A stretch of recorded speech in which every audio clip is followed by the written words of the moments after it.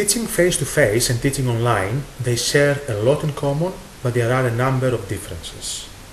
I would like to start by saying that good teaching is good teaching, no matter if it occurs in a face-to-face environment, like a classroom, or in an electronic environment, a virtual learning environment. A good teacher is someone who plans, has a learning design, a well-designed session, learning outcomes, ideally a passion and an enthusiasm about the area.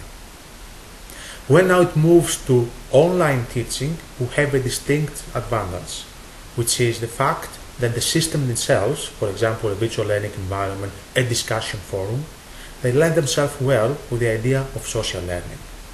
So the teachers, they have now the option to become a fellow learner, to move away from this didactic approach that they are used perhaps in an amphitheater or in a classroom. And also they have the advantage of this time delay, as we call it, the asynchronicity, so they can actually read carefully and try to customize and personalize learning for their own students and learners. So yes, there are differences, but these differences are for the advantage of the learner and of the teacher. But the teacher, they should be prepared to exercise this kind of advantage. They should be able to understand the medium, to understand the way the interaction happens, and also the willingness to shift away from being the teacher.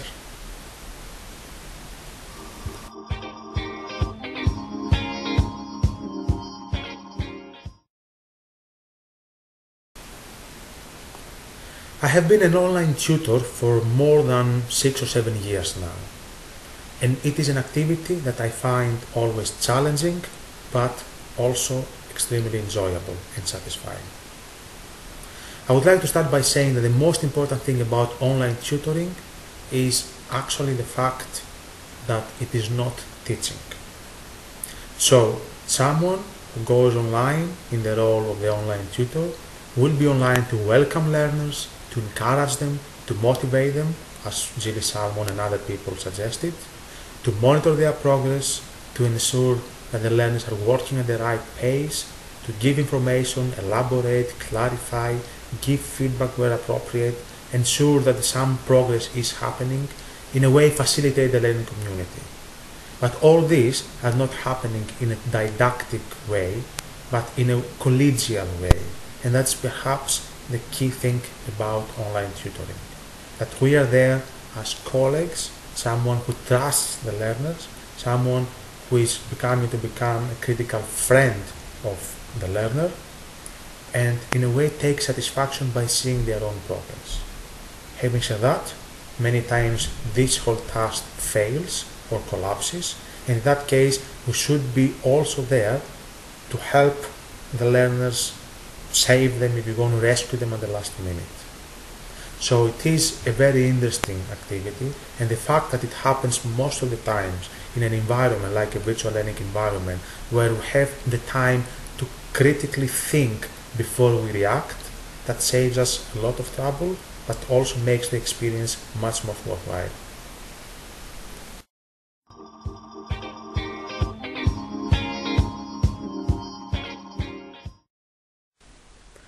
I would like to offer now some advice to teachers and academics who are thinking of moving online to support their own learners. The best way perhaps to offer this advice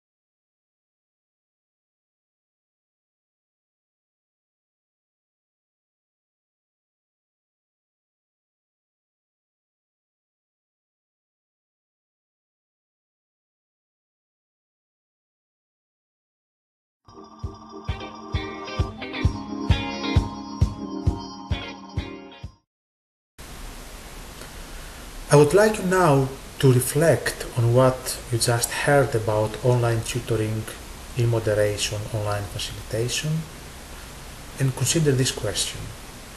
What sort of personal and professional development you would ideally like to receive, to have, in order to best prepare yourselves to become online tutors?